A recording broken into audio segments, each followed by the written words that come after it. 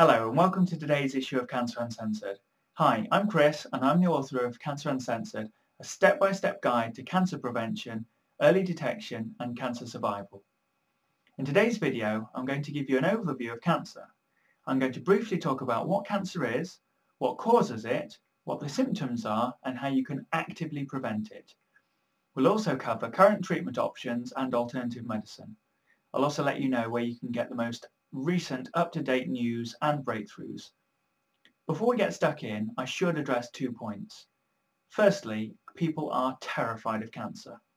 I can entirely understand that as my own wife has cancer. But as a society, we mustn't let the fear of the condition stop us from taking steps to fully understand it, because that way we can actively prevent it. 1 in 3 of us will be diagnosed with cancer within our lifetimes, and yet 85% of cancer is preventable. This video and my book, Cancer Uncensored, will tell you how, so absorb as much of this information as you can because it could save your life. Secondly, you must understand that cancer isn't fully understood. We have a number of very solid theories and a lot of study data, but if cancer was fully understood, then we'd be much closer to a cure. As Thomas Edison once said, the doctor of the future will no longer treat the human frame with drugs, but rather will cure and prevent disease with nutrition. But as things currently stand, there are significant vested interests in the medical and pharmaceutical industries which do not help to facilitate true impartial research. Cancer represents a $750 billion or £500 billion per year industry worldwide. For the cancer establishment, if you have cancer, you're worth over $250,000 or £150,000. But if you're healthy, then you aren't even a customer. Just think about that for a moment. So whilst you'll believe that your doctor has interests or your best interests at heart, the industry as a whole perhaps does not. In fact, doctors in the Western world are legally obliged to recommend surgery, chemotherapy and radiotherapy as their treatments exclusively, and won't even comment on the most fundamental of things such as diet and lifestyle, which may have triggered the cancer in the first place, let alone address alternative medicine, which actually has a reasonable track record. So you need to get educated, and fast. So what is cancer? Basically, cancer is when cells in your body, which can literally be in any tissue or organ, malfunction by dividing excessively and invading surrounding tissues. You have literally hundreds of thousands of cancer cells in your body at any one moment in time, even right now. But usually, when your immune system detects them, it destroys them. If your immune system can't destroy them quickly enough, or doesn't function correctly, then a gathering of cells called a tumour can grow. As the tumour establishes its own blood supply, it grows and it can then spread to other parts of your body. But there are things you can do at each stage to slow this process down.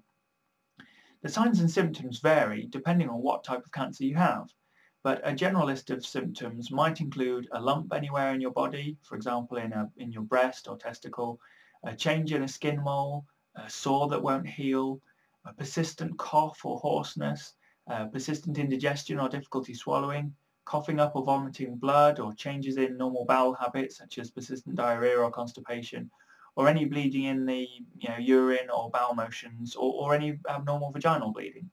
Finally, unexplained weight loss or an unexplained loss of appetite could be a potential indicator. In theory, cancer can be triggered by 3 things. Firstly, when your body doesn't have the raw materials to function correctly, such as vitamins, minerals, oils and plant compounds. Secondly, when you're exposed to harmful environmental factors such as pesticides, cigarette smoke, radon gas, electromagnetic fields, and thirdly, perhaps due to genetic factors. But genetic factors account for less than 10% of cancer, and even then, studies show that diet can overcome a predisposition. The good news is, we know of lots of different foods that kill cancer cells and lots of foods that have been shown in studies to reduce the likelihood of you getting them in the first place. Prevention is key, but these foods will also help to support your body if you've already been diagnosed. This video is too brief to list them all, but if you visit www.canceruncensored.com, you can learn more. In short, adding cruciferous and green leafy vegetables, fruit, nuts, seeds and flaxseed oil to your diet can make a big difference.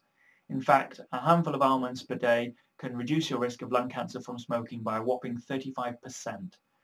In my book, I provide an A to Z of anti-cancer superfoods that you really must add to your diet. Some of these foods are so simple, you'll kick yourself for not adding them to your diet sooner. For those diagnosed with cancer, you absolutely need my book. It tells you of the clinical studies showing which foods actually shrink tumours and kill cancer cells as well as chemotherapy, but without any side effects. For example, curcumin and turmeric has been shown in over 11 peer-reviewed studies to shrink brain cancer tumours by an average of 81% in just a couple of months. So whilst your doctor will recommend chemotherapy, radiotherapy or surgery, you also need to be aware of what else is out there.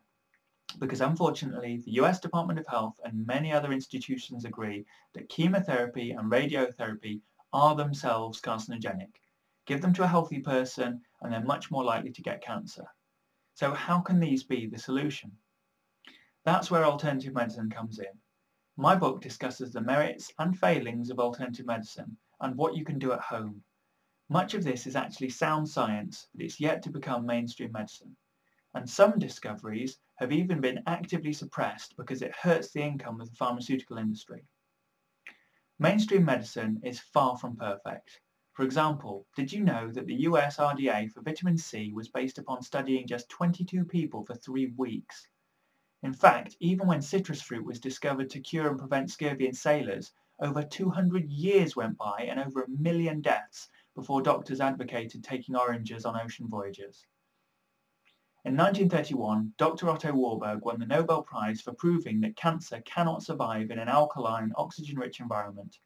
He showed that cancer in fact thrives in an acidic, low-oxygen environment. We know that most individuals with cancer are deficient in a range of vitamins, minerals, essential fatty acids, fibre and enzymes. This makes it harder for a person's immune system and body to function as it should. We know that a wide range of natural dietary compounds can also inhibit or even kill cancer cells. We know that most individuals with cancer do less exercise and therefore spend less time with their bodies well oxygenated. We know that many cancer patients' bodies are overtaxed with toxins and their body needs assistance to remove them. We also know that cancer cells absolutely love sugar. In fact, cancer cells have been shown to have 96 sugar receptor sites, where normal healthy cells only have 4. Unfortunately, a high sugar diet also lowers your body's pH, making your body more acidic and cancer-friendly. Finally, studies have shown that many cancer patients have suffered an emotional trauma in the recent past, or have unresolved emotional issues. Just like a persistent allergy, persistent underlying emotional stress is also able to cause a dip in your immune system and an excess of free radicals, which could create a window for cancer to take hold. Alternative medicine and monitoring your diet tackles all of these areas. It aims to make your body a hostile environment for cancer cells to live. If you're looking for great health, to lose weight, to potentially ditch your medication and statistically extend your life, then Cancer Uncensored is for you. It contains simple things that anyone can do for better health. If you've already been diagnosed, you need Cancer Uncensored to help your body fight back and to know what to avoid. I even cover the foods shown to make your cancer grow faster so that you can avoid them. Either way, it's time to get educated for the good of your health and for the good of your loved ones. Visit www.canceruncensored.com for news, articles, video, and to get my book, Cancer Uncensored. Thanks for watching.